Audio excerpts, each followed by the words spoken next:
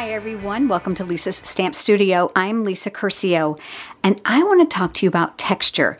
Now we have pattern papers and embossing folders, and all those things are awesome. But have you ever thought to look at a household item? This is a paper towel, and if you look closely, you're going to see that it has a pattern in it, as most paper towels do. And they're very absorbent. But did you ever think of coloring it? And let me show you how. Make sure you cover your work surface.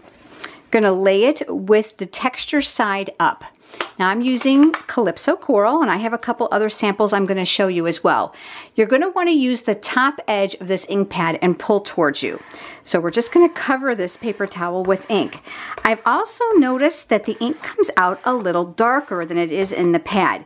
So if you're looking for a light pink, make sure you go to Pink Pirouette. If you're looking for a lighter blue, make sure you go to Soft Sky, and so on.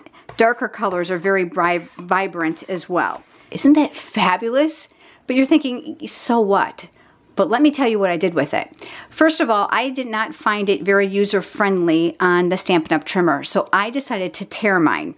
And I tore towards me so that I would have some nice edges, and I tore all the way around. Now I will tell you, because paper towels are absorbent, you're gonna get it on your fingers, so just make sure you have a baby wipe or a damp rag close by, and it comes literally right off because that's dye-based ink.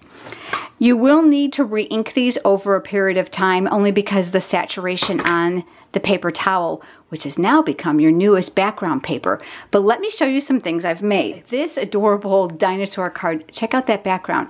I ripped it, and I just wanted some really rough texture. And I wasn't even concerned that I didn't cover the whole circumference, because this in itself adds a lot of interest to the card. And here's another, and here I've used just a small piece.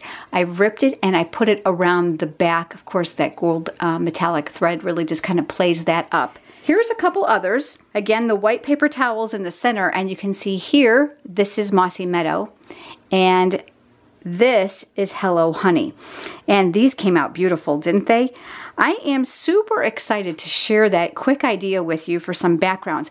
I want you to think about using these in your big shot with your framelets, maybe to make clusters of flowers or other shapes for 3D projects. So I bet you'll never look at a paper towel the same again.